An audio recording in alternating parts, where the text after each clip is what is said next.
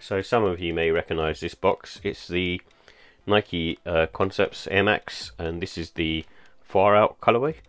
And I just really like the packaging on this. I found out about this after I bought the heavy pair, and the way the packaging has been made is like, this is like the outer box, and it's just like a sort of tour van, festival van from the 60s, and then it's just got all this cool detailing which is very much sort of 60s, and then underneath you can sort of see it just turns into this kind of acidic sort of craziness going on, and the Concepts logo is just kind of like randomly sort of wiped out, probably just to sort of say that you're on drugs. And then I just kind of like the way they've kind of done the collab really. And like I said, this is the outer box, and then you get sort of more goodies inside. And inside you get the standard sort of Nike Air Concepts box. This is, like I said, the far out colorway, which is like the wild violet one. But you also get the sort of extras that come with it. So you get like this Concepts bandana, which is really nice. But it's got two little vinyls in there as well. And basically you've got a hang tag for the car, which I'm guessing is supposed to be like an air freshener. And then you've also got sort of stickers that came with it as well, and this one. And then you also have like a rain poncho, which is very much a festival thing. So it's in its packaging, and it's just a really cool collab. It's like one of the best ones I've seen, and I just think they've done a really good job on it. So I'm really happy that they kind of did that and just made it sort of extra special. I think the thing was, it was obviously hard to get because at the end of the day it was one that was only available in the Concepts stores, I think.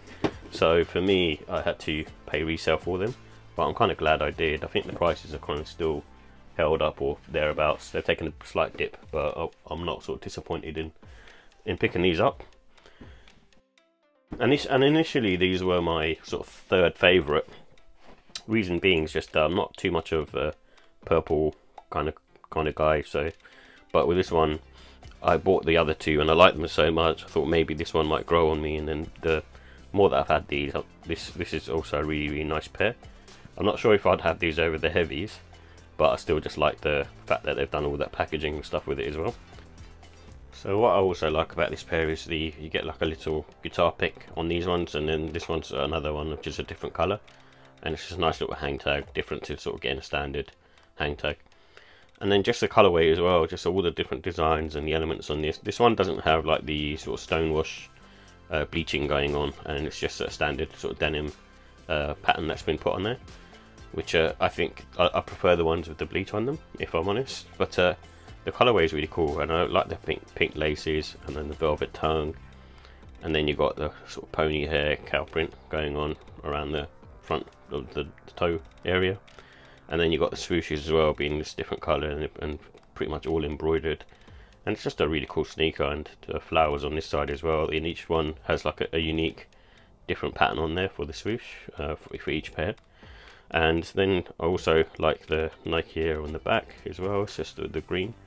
So it's just really funky and really cool, and not seen anything like these in terms of a pack, and just really glad to have them really.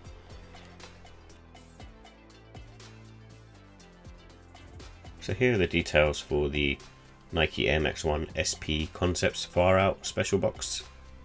It comes in a wild violet, multicolour and sail colourway, and it has a polyurethane cup sole with an airbag in the heel, and it's made up of mesh, denim, canvas and suede materials. The price on this was £210.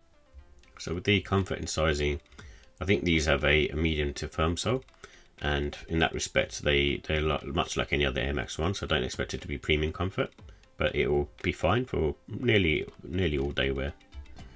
But because of the hard sole, you know, the airbag isn't that forgiving. It can get quite fatiguing, and basically because you sit sort of slightly elevated, you can cause a bit of tension on the forefoot after a long day wearing these. And I'd recommend going true to size on these. However, I tend to go up half a size because I just prefer a bit extra space and I have a wide foot. And I would say in terms of the traction on the outsole, the sole isn't very good for sort of wet conditions, so this is not one to wear sort of on a really sort of wet, windy day.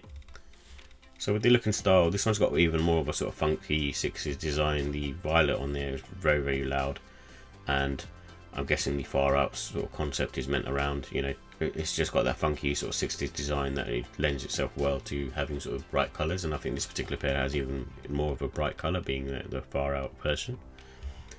And it's one to sort of wear spring summertime, not to say that you can wear them any season, but I think it just lends itself well to sort of spring summertime and just gives you that vibe, and probably a good one to sort of wear to like festivals and stuff.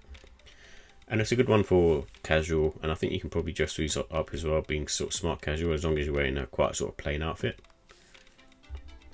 And you can put in any laces because there's so many different colours on the trainer itself that I think anything will work. And with the final thoughts, I think the unique colourway is another one with these. I think out of the two that were released before, the heavy and the mellow, this is probably the one that I liked the least on pictures. However, getting them in hand, I still appreciate them as much as the other two pairs, and it's still a unique colourway and different, and also very loud of this particular pair. And it's using again sort of good quality material, so the swoosh having sort of embroidery on there, and then you've got kind of different patterns and different types of materials running throughout the sneaker. And with this one, I also appreciate the sort of special packaging, because you get the van-like box, the outer box, and then inside it has all the extras like the stickers, a bandana and the poncho. It's just nice sort of storytelling really. And this was limited to concept stores only, so it's a difficult one to get. And in terms of cons, I think the price, because the price is slightly higher in this pair because you get the extras, but you know, I think at the end of the day it should have been priced appropriately. And the comfort is much like any other MX one, so I can't really complain too much, but don't expect it to be too comfortable.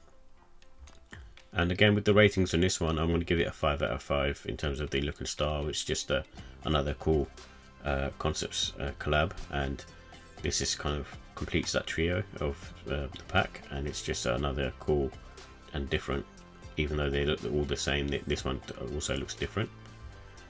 And the comfort is, I give it a 3, so it's very sort of standard stuff. And the quality, I'm going to give that a 5. I think it's again, just the materials that are used on there, the packaging, the everything that you get in there is just awesome. And the pricing, I'll give a 4 for this one, because you even though you get the extras and you get the box and stuff, it's still priced sort of slightly on the high side. But regardless of that, I still give it a 5 out of 5. The storytelling, you know, the limitedness of it, and also it being this sort of concept collab and telling a story, it's just awesome. I think everything about it is just awesome, and it's again another nicer one. I think out of the 3 pairs, I'd probably rate the heavy, then the mellow, then the Far Out, but that keeps changing over time, so depending on which one I'm wearing.